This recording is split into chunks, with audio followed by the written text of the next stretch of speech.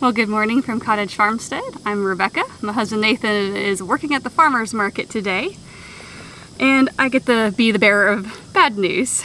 Unfortunately, on the tool front, it doesn't look like we're going to either get justice or restitution.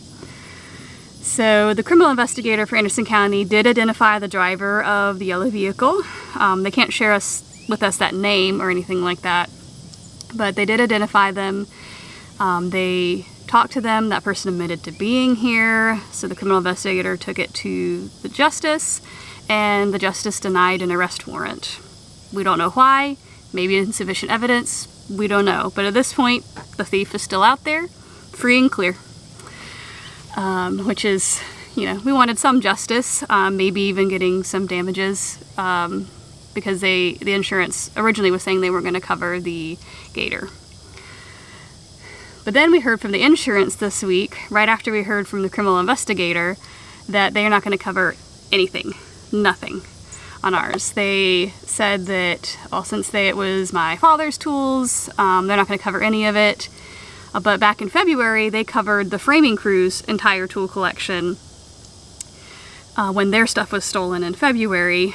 And, you know, we paid the deductible and they paid us. And so we said, well, my father is our electrical contractor. He's on our permit. He's a licensed contractor in the state of South Carolina. Why is he not getting treated the same way as the framing crew? They came back to us and said it was a total fluke that they paid us in February and that they shouldn't have done that, but they won't reopen that case, and they'll just make that their error. So we really feel like we're getting the runaround at this point. The person that we were talking to suddenly went on vacation, and then the person that we dealt with in February says she can't talk to us at all since there's an open claim, so no one else can talk to us except this one person that suddenly went on vacation this week, so we feel like we're getting the runaround. So we are going to get some legal counsel involved. Maybe there is something in the fine print. We read over the fine print this week and we were not entirely sure what was covered for what, and we were asking the people that were in the office and they said they couldn't tell us either because there was an open claim. So apparently only this one person can talk to us that's unavailable. So it's unfortunate. We probably won't even get restitution from insurance at this point, which is really sad for us. I mean, some of the tools that Nathan and I got, we can replace them. I mean, a few of them were given to us around the time of our wedding as gifts.